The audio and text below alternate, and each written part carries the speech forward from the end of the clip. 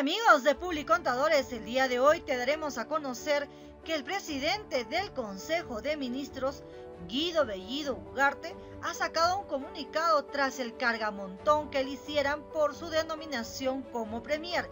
Él indicó que era un acto de discriminación y clasismo. ¿Qué dice el comunicado?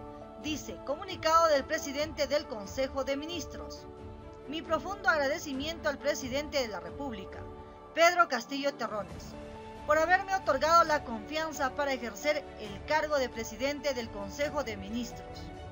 Alta responsabilidad que asumí con honor y humildad frente al pueblo en la Pampa de la Quinoa, por la memoria de quienes ofrendaron su vida por la emancipación latinoamericana y por los pueblos más desposeídos.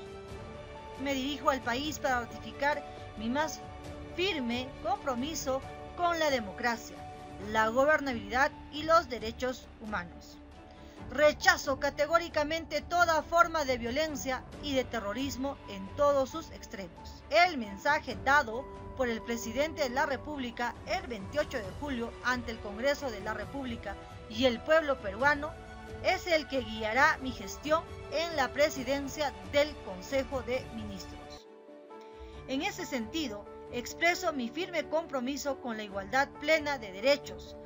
Como quechua, hijo de campesinos, he vivido en carne propia la discriminación y trabajé para erradicarla en todas sus formas. Juntos superaremos el racismo, el clasismo, el machismo y la homofobia que aún están profundamente arraigados en la sociedad. Como dijo el presidente Pedro Castillo, el bicentenario de la independencia debe ser un momento de construir una unidad nacional, reconociendo y escuchando a todos los sectores del país. Guido Bellido, presidente del Consejo de Ministros. Este fue el comunicado que sacó el premier.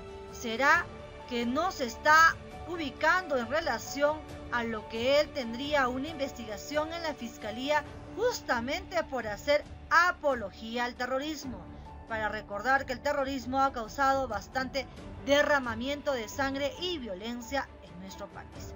Bueno amigos, esperamos sus opiniones, déjanos a conocer qué piensas respecto a este comunicado y te sugerimos que si no te has suscrito aún, suscríbete a nuestro canal y comparte nuestra información, que ese es nuestro mayor estímulo a seguir creciendo y al servicio de todos ustedes. Con nosotros será hasta la próxima. Tu Chiscama.